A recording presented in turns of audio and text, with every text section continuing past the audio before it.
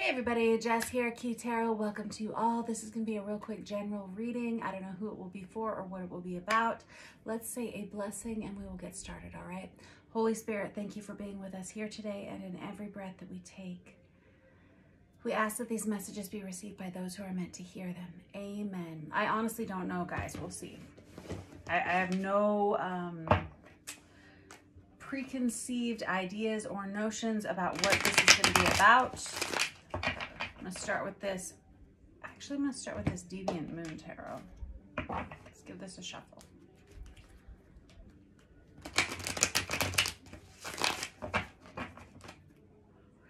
All right, fair enough.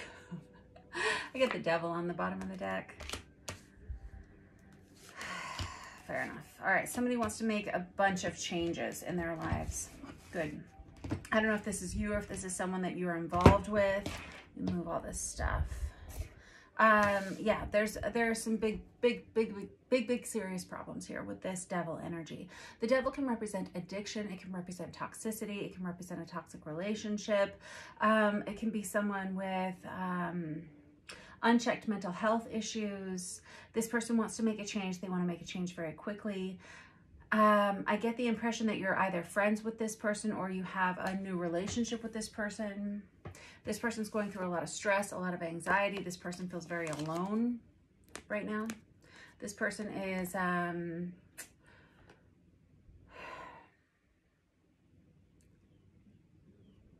maybe sulking a little bit. Maybe really feeling the pain of some things that they have done. They want a new beginning, that's for sure.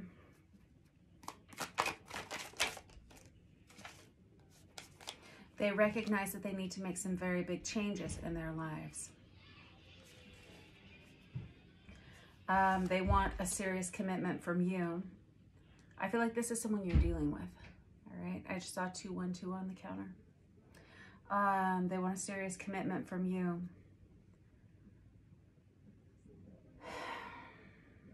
This person may be struggling with some legal matters, some paperwork matters. This person may have recently been let go from a position at work. This person has a lot of problems, a lot of issues.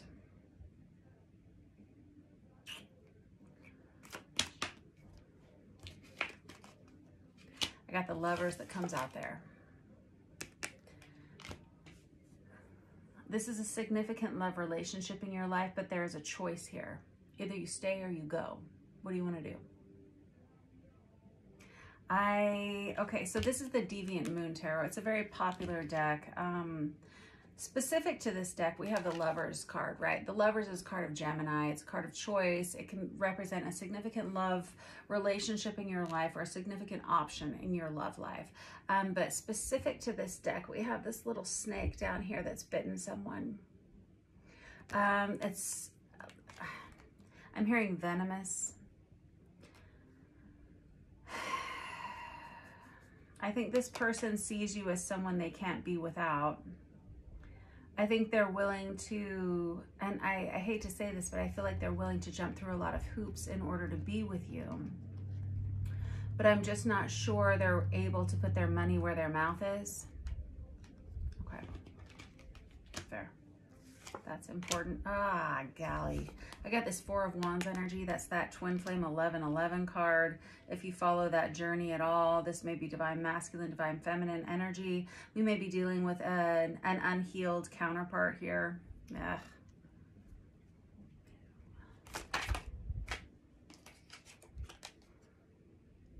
I have this Ace of Cups. This person has a really big heart and their heart is very open to you. But this person has a lot of problems. Let's get another deck and clarify, shall we? Yeah. This person does well for themselves financially. They want to blend a family with you or create a family with you. They have a lot of financial potential. However, I feel like they've taken a loss recently. This person sees you as their perfect partner. But there's a lot of fearful energy. This person is, this person you're dealing with, how do I explain this? you know, everyone's afraid of death, right? Everyone is truly afraid of death, whether you admit it or not. I mean, I would say 90% of the population is quite afraid of death. This person is very afraid. This is someone who may not have a lot of faith in God, or if they do, they may feel like God is not going to accept them. This is kind of deep. Put that back there. I get this impression that this person is fearful of choices they've made in their lives. This person may have done some bad things in their lives. Ooh. They view you as everything they could ever want. They're extremely attracted to you. They want to give you everything they could possibly give you. You're meant to know this person. They are meant to know you. Okay. I'm not saying you're meant to stay with this person. I'm just reading the cards as they are. I've got this Empress, I've got this Ace of Wands, the Ten of Pentacles, and this Star card. We got Virgo, we have Aquarius. I got some Taurus, I got some Gemini on here. In case that matters to you at all, I got some Libra.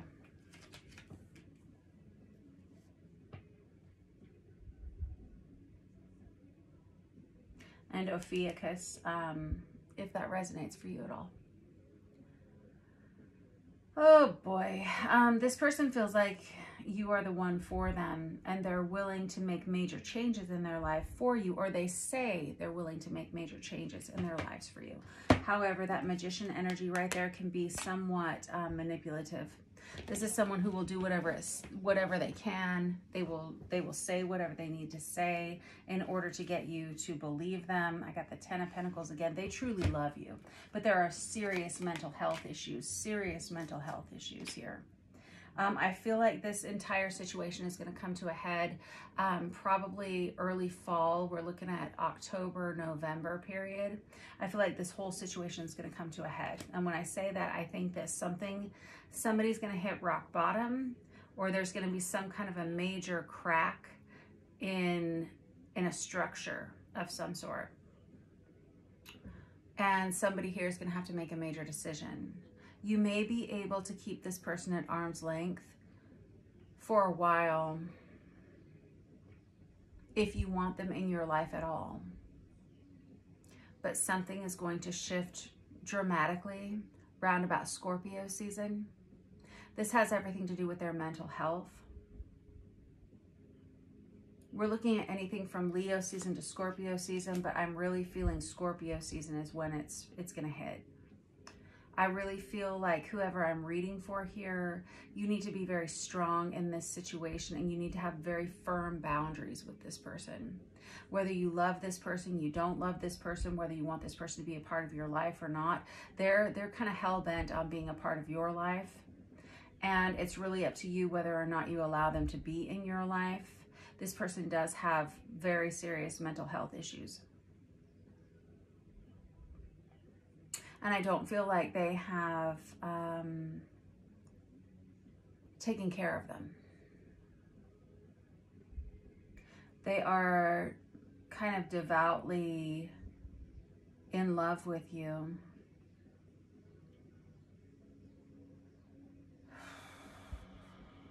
I feel like this person either had money and lost it, or they have a high position at work, but it's very tenuous right now.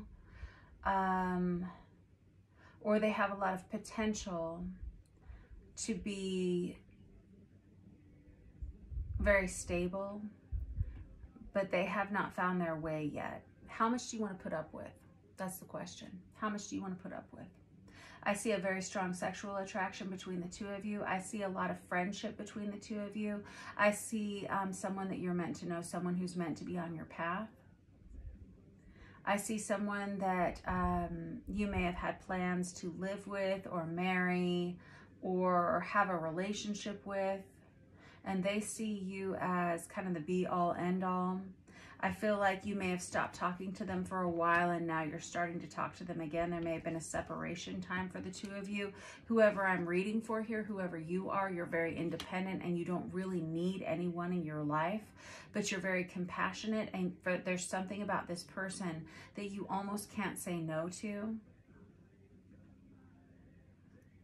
I think you see the potential in this person, but you're very wise, you're very intelligent, you're very psychically developed, whoever you are.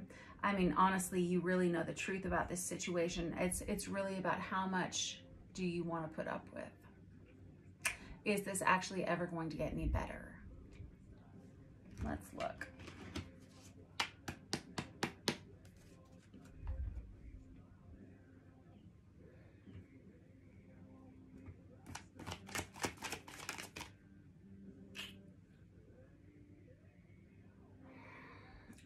Basically, what really connects the two of you to one another is a lot of sexual compatibility, a lot of physical attraction. And I do think that you want the same things out of life ultimately.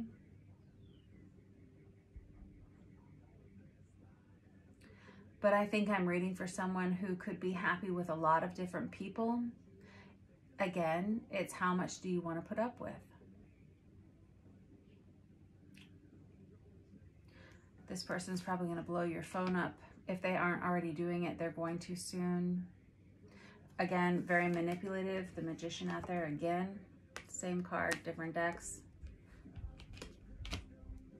This is going to be a very on-again, off-again relationship. You're going to have very healthy boundaries. Very healthy boundaries with this person.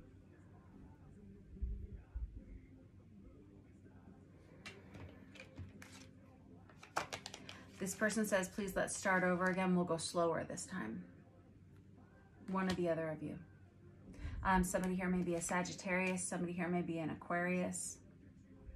This person's this person that you're looking at here is very charismatic, very physically active, very attractive. Or you are, one or the other, or both of you. Oh, this just screams toxicity to me. However, I do see that this person is crazy, madly in love with you. You may feel the same way about them. But again, we have some unchecked mental health issues.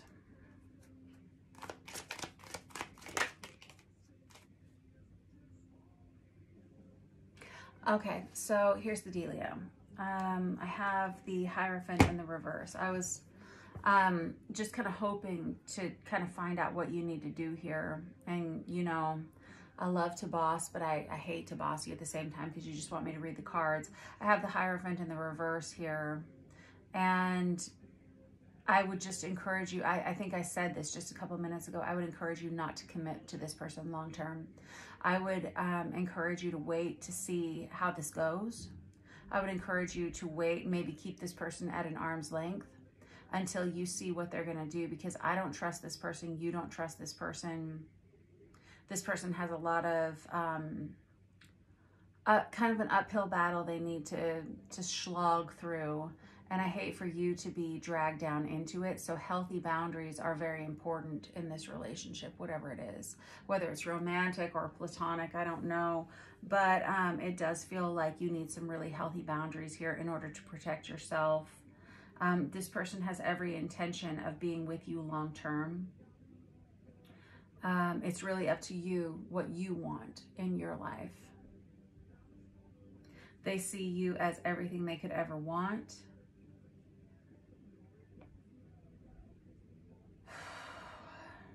And they don't want anybody else but you. But I do think this is going to be very on again, off again until this person gets the help that they need. And even then, even if they do get the help that they need, I can't guarantee you that this is all going to be sunshine and roses after that, or that anything's going to be okay after that even. I would encourage you to, if you are so inclined to stay in contact with this person, to do so. However, I would lighten it. This seems to be kind of a heavy relationship. I think maybe maybe you try not to see each other in person for a while and maybe just communicate online and see if they do the work or not. Because this person that you're dealing with, they feel like they're at risk of losing it all again. The Star card, Aquarius, again. This person has a tendency to be quite combative, argumentative, possibly abusive, verbally abusive. Not a fan. For some reason, you see potential in this situation. You see potential in this person.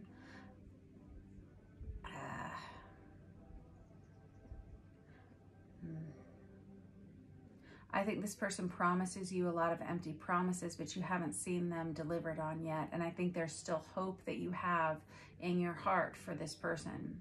I think I'm reading for someone who's very good and very kind and very forgiving and very loving. I do. I do believe that this person does truly love you deeply. And I think the same, I think you feel the same way about them. But I don't think it's necessarily emotionally safe for you to be in this relationship. So you make the decisions you want to make. Given this reading, I would say keep them at an arm's length and see if they do the work. They might. They might. What's meant to be is meant to be, you know. We're meant to meet the people that we're going to meet, and I always say it. You'll hear me repeat myself all the time because I'm old, so I do that. But I always say soulmates will find you no matter what. Even if they have to hit you with their car, they will find you. This person has found you, and they're definitely a soulmate energy. Someone you're meant to know, someone who you're meant to change, or they are meant to change you in some capacity. But I encourage you not to subject yourself to any kind of abuse or to tolerate anything that simply isn't for you, isn't for your highest good. This will be a challenging relationship for you. I wish you the very best with this. If this was your reading, and if you're still feeling a little bit uncertain or unsure and you want to book a personal reading, all that information is in the About section of our channel over here. Otherwise, I thank you for your likes and your subscribes, and do reach out if you need to. I'm terrible about answering comments. Absolutely I am. Especially with the kids out of school. I'm terrible about answering comments, but I will get to them eventually. And I do read them all. It just takes me a little bit of time to get there. I love you all very much. And if this is your story, hang in there. But I'm telling you, healthy boundaries is what you need here. All right? I understand love is love, but healthy boundaries are really important here. All right. Mwah to you all.